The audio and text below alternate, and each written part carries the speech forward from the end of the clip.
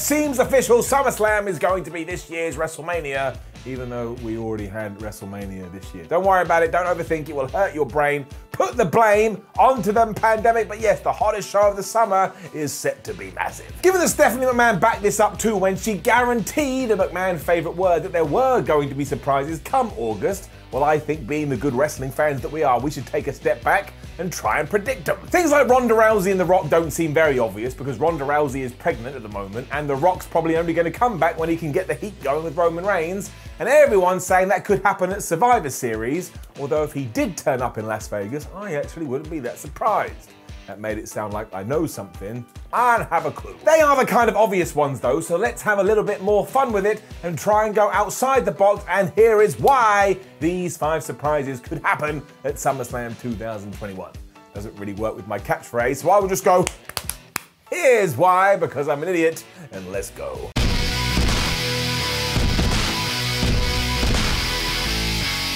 In at 5 is the one that has done the rounds, but I don't think we're all appreciating how big this could be, which is that our main event for SummerSlam 2021 is more than likely going to be Roman Reigns taking on a returning, here he is, John Cena. Forget the fact that fans will be back for this, so may even treat John Cena like a returning hero. Roman Reigns in this kind of environment gets me excited down in my toes, because this isn't the Rome from 2017 where to stand there like a goof as John Cena just went pow pow pow and threw promo bullets at him. This is the tribal chief. This is the head of the table. He's not going to take no squit from a man that can't be seen, and I actually think this could be like when The Rock and John Cena went toe to toe, and it's actually Roman Reigns who gets the better of John Cena.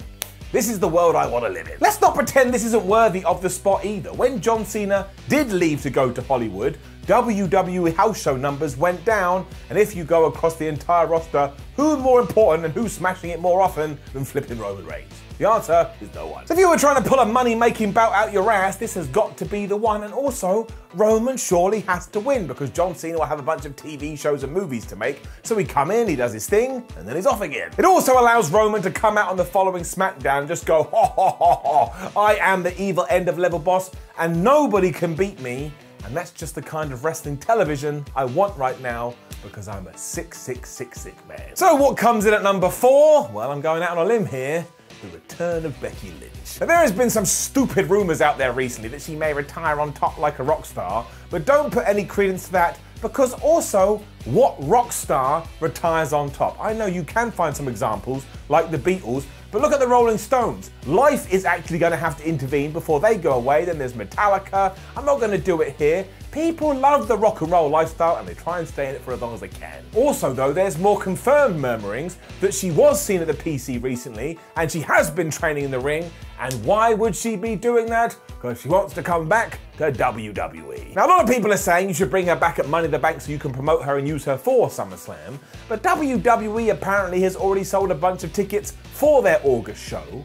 So if you don't really need to have any kind of extra attraction, wouldn't it be better to have like 50,000 people or whatever the hell they're going to have in that place erupt when Becky Lynch finally does come out?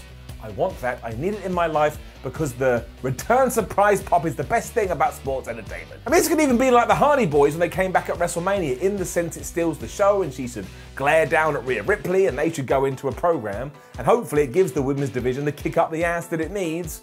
The WWE hasn't really been treating it right recently, but this would be a great catalyst to get it back on track. Thirdly, or 3, and this one's a little bit more obscure because we don't know what he wants to do, if we are this close to doing Bobby Lashley versus Brock Lesnar for the WWE title at SummerSlam, and we don't go get our Brock bag of cash and throw it at the man, then I don't know what's real anymore. And I don't care if this is a one and done, I don't care if he gets paid a fortune to be there, it's not my finances, but Brock Lesnar is a massive name, and given that Bobby Lashley has been asking for this for years, well, now's the time to flip and do it. For starters, it does just feel massive, and even if Brock goes, well, I'm only going to come back to win, which I doubt he would, do you know what this opens up the door for? You can then go back to Drew McIntyre and Brock Lesnar for the WWE title, and they deserve that, whatever that means, but they had to have their big WrestleMania match in front of literally nobody other than the camera people, so I would like to see it play out with some fans going, yeah, come on, you can do it. Look at the card we're building here as well. John versus Roman, Bob versus Brock. That certainly makes me go, well, I make sure I'll book that day off work, even though it's a Saturday, because I need to see it, which moves us right into number 2. Let's keep those returns coming and bring back The Fiend. Now, nobody really knows what's going on with Bray Wyatt, but no, he doesn't have backstage heat and he's not being kept off TV as a punishment, but it has been very curious about why we haven't seen him in so long. And do not forget too that Wyatt still is a big deal, even though he has been booked into the ground on the occasion. Anytime he does make an appearance, especially after this long, people are gonna go crazy. That's just what people do. And I know this because I'm said person. And it would be especially good if he was teamed up with the right person. Now, I don't know who that could be, but even if you chose someone like a Cesaro, would I be alright with a Bray Wyatt or the Fiend or whatever the hell he's gonna become match against a Swiss Superman? Well, my answer is yes, and I can't even tell you why. I get that could potentially be a death knell for Cesaro, but at the same time it would keep him at a good place on the card, and this is what I hope and dream for. And once more, you may be going, but Simon, this is a lot of big returns. Why the hell would we keep them for one show? Because we can. If you are treating this like a WrestleMania and you can have 30, 40, 50,000 people in there, I think you should pull out all the stops. Not just one stop or two stops, all the stops, so that hopefully when you get to Raw, people are like, well, I better tune in for that. And then people go, oh, SmackDown, I better tune in for that too. And if you can keep them there and you can get the product where it feels a little bit hot, well, hey ho, we just did our job and we did it because we got all our balls and threw them into SummerSlam. And our final surprise kind of matches this as well for all those reasons I've just said, but also one other very important one. Now, I don't think he's gonna have a match, he's not gonna wrestle anybody, he's not gonna get into any kind of a feud, but given that The Undertaker had to say goodbye to the WWE Universe in front of a bunch of LED screens, well, I don't think it's the last time we have seen the dead man on our WWE product. If he does make an appearance, once more, not only are you going to get a thunderous response from the audience, but you're going to get all the social medias, and you're going to get all the gifs, and you're going to get all the news headlines. Even if it just goes bong, walks to the ring, ha, kapow, put the lights on, oh, bye, I'm going again, bong, and he walks back again, because people love all that. They love all the hullabaloo. And sure, you could hold this one off to Survivor Series to tie into his debut and everything like that, especially because the rumor is that Survivor Series may be in New York, but this ruins my plan of turning SummerSlam into one of the biggest pay-per-views WWE has done in years. I mean, we're trying to re-energize and refocus our creative, so why not bring back a bunch of legends, as long as it doesn't take the shine off anybody else? That to me just seems really smart, especially because WWE is just obsessed with nostalgia. But yeah, just don't put him in the ring proper, and then no one's gonna be mad. Although he probably could chokeslam somebody like Jackson Riker. You find me one person out there who goes, I can't believe we did that to Jackson Riker.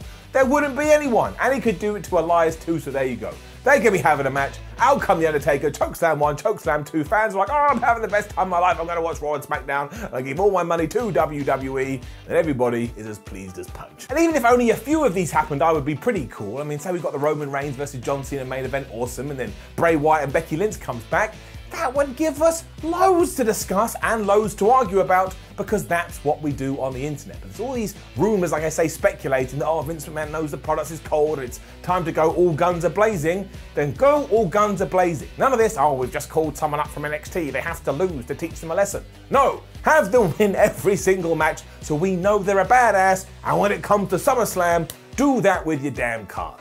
Don't know why I'm getting so mad about this. I don't even care, you do what you do. Just want to be excited again, and I think this is the way to do it. Now, more importantly, make sure you leave us a comment below and let us know, what do you want from SummerSlam? What surprises do you want? What matches do you want? And if we do get Roman Reigns versus John Cena for the Universal title, who should win? And if any of you see John Cena, I'm going to find you, make you a cup of tea and have a discussion, because I'd really be intrigued. Then make sure you like the video, share the video and subscribe. Head over to whatculture.com where you can stay up to date with everything with SummerSlam.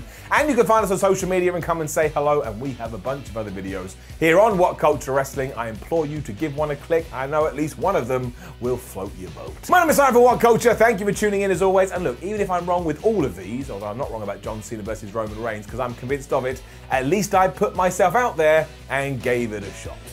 This means I'd be a bigger disappointment, but I already am. I have been for 30 years, and it's just going to get worse from here. Life's a funny old beast. I'll see you soon.